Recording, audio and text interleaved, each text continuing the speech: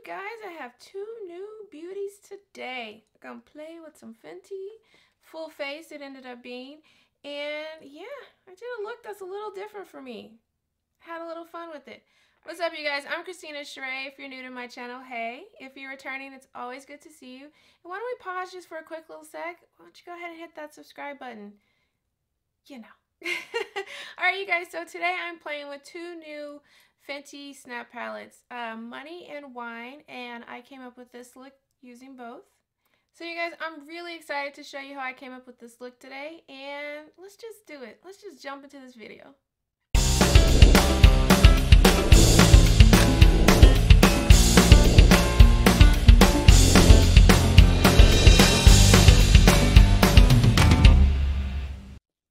So Fenty dropped these two new Snap palettes. Number 9 is Wine, and number 10 is Money. And first, let's just talk about packaging. I love the fact that if you keep the box like I do, you can see the colors on the outside. So this is 9, this is Wine, and this one is 10. Can you see that? It's Money. So I'll actually show you the inside of the palettes too. So let me give you guys a little bit of details on these palettes. So these are super portable. I'll put my phone up next to it. So if we weren't in quarantine and could travel everywhere, these would be a nice little size. But there's 6 grams of product. Each pan has 1 gram or 0.035 ounces. So they're actually really, really pretty small. So here's my phone. And it fits on the top of my phone. So you could fit both palettes on an iPhone Plus. Super small, which comes in handy for me. I actually don't like a lot of clutter, but a little bit more on this. Now, I have some of the older Fenty Snap palettes. I have some of the other Fenty Snap Shadow palettes, and the one thing I found with those is that they were kind of inconsistent with the quality. Like one palette would be really good, the other palette would be okay, another palette would have a couple good ones. It was just kind of inconsistent. So I'm really curious to see how this one performs. And yeah, we're gonna dive right into this. I'm not sure if I'm gonna combine them or just really focus on one. The one that looks a bit more challenging for me is number 10, because this is green. Let me show you. I mean, there's green and there's green. This is green. That, I mean, they're really, really pretty colors. And then 9 is Wine, which looks like this. So 9 is more of my comfort zone, and Money, you know, I love olive greens, but this is like green. So I'm probably gonna do this one just because it'll be a bit more of a challenge. I want to find a way to wear this where it's a doable look and it's not just green plastered all over my eyes. So I'm probably gonna go with this and maybe mix a little bit of this in it. So let me just prime my eyes and we're gonna get going on this. Alright, you guys, so it's gonna be a Fenty day. I used my Fenty primer to prime my lids. And side note, it is so hot today, I'm personally offended. I have used every single product possible to keep this face matte, one of which being the Fenty primer. Just had to get that out. You guys didn't come for that, but freaking hot. Alright, using my Morphe M441, this nice little fluffy blender brush, I'm going into the color Direct Deposit. The colors are on the back, so I'm trying to make sure. Yeah, Direct Deposit, so this shimmer right here. And I'm going to place this, start with it in the transition area, and then see. I might actually put this all over the lid for right now. Oh, that's a pretty color. So pretty. Pigmented too. Just used a little. Oh, it's kind of patchy. Let me get to blending this one out. First thing I can say is that this has some pigment to it, which is nice to see, because anyways. Alright, so picking up my Morphe M506, I'm going into the color Fat Pockets, so this one right here. And we're going to place this one in the transition area and then blend upwards. But since that other one had a lot of pigment, let me start small. Yeah, that's nice. So I'm going to go ahead and just place this where I want it, with most of the saturation in the outer third of the lid. Okay, so I probably look a little crazy right now. At least in the monitor I do. I am actually going to mix these palettes because I'm just not going to rock a full green look. So I'm going into the color, what color is this? Pop the Cork from palette number 9, the wine. And I'm just going to place this all over my finger. And place this all over the lid. Okay, switch the color off of this brush, but picking back up my Morphe M506, I'm going back into the color Pop the Cork. And I'm going to place this in the crease area and blend this into that other color. So blend it upwards. Don't go all the way to the top, but you're going to blend these colors together. See what happens. Okay, so now I'm going back into the color Direct Deposit. Is that the one? Yeah. Direct Deposit with my finger. And I'll take a little bit off. And I'm just going to place this in the center of the lid.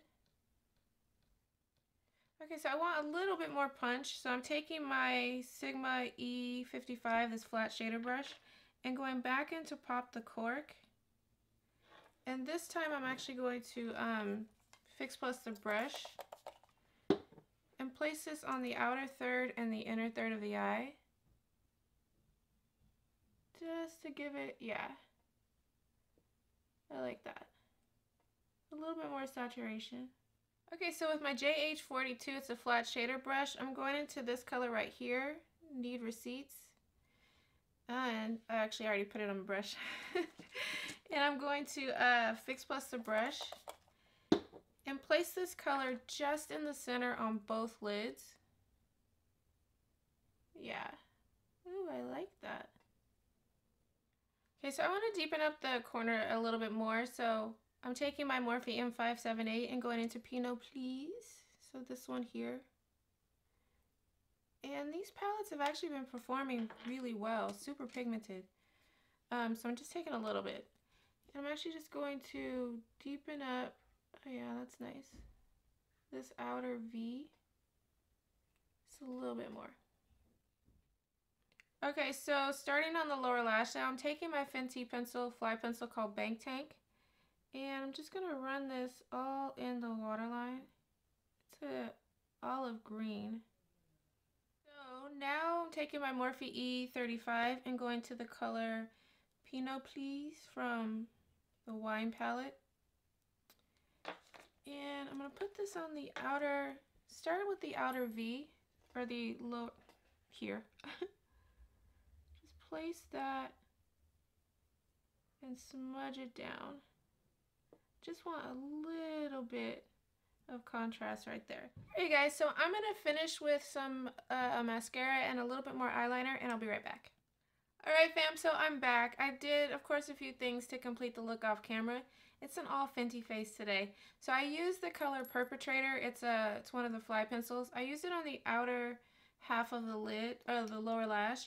So really it kind of is half green, if I don't hit myself, half green, half purple. And then I used my Fenty fly pencil to do a wing up top and mascara, and that's all I did. I did bring the wing a little bit more inside and kind of thin on the outside just to make it look a little more dramatic. Or at least that's what I was thinking in my head. So for lips, I used the Fenty Slip Shine in the color Cookies. What is this called? Cookies and Cocoa. So this color here. See if I can get you to see it. Okay, so now for my thoughts on these two palettes. You know, number one, I think the quality in these two, I don't know if she changed the formula, but the colors are instantly a lot more pigmented and saturated, and it's just so much easier to blend them for both palettes for me, which was, again, different than the other Snap Shadow palettes that I've got. So with these being the two latest releases, I think maybe she did something a little different with that, which is good. As far as the color curation, the wine palette, I would say, let me pull it up for you. It It's a pretty palette. Is it necessary? No, I really don't think so. This Pinot Please is a really, really nice color. I used quite a few, but overall it's decent. I mean, I would say you probably have these colors 5 times over, and unless you just want those specific ones in our itty bitty travel palette, I'd say you don't need it. Now the Money palette. The Money palette really challenged me because these are shades of green that I'm really just not used to, but I wanted to see what I could do with it, and as you see, it kind of is not even the dominant color in the look.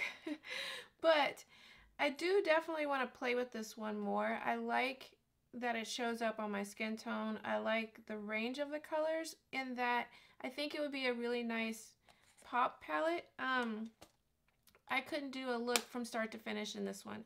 What I like about these palettes is that they're little and they're fun. Do I think that they're a must-have in your collection? No. I'm sure you have these pops of colors in another collection. I'd say the most unique one though would be Money, just for those shades of green. So if you're looking for that, then I'd say go for it. Other than that, yeah, that's all I have for you on this, guys. I hope you like the look. Alright, you guys, so please go ahead and give this video a like and leave a comment down below. I'd love to find out if you guys actually pick these palettes up. Do you like the Money palette as an accent piece? Can you do a look from start to finish? I just have questions. And mostly I really want to hear your thoughts on it. And you know what, guys? I'm going to wrap this video up. So I'm popping something up on the screen here. Why don't you go ahead and hit that notification bell, subscribe button, and like the video. And you guys, again, I really do appreciate the time that you gave me. So whatever time it is, morning, noon, or night, thank you for giving me some of it. You have a really, really beautiful day. Bye.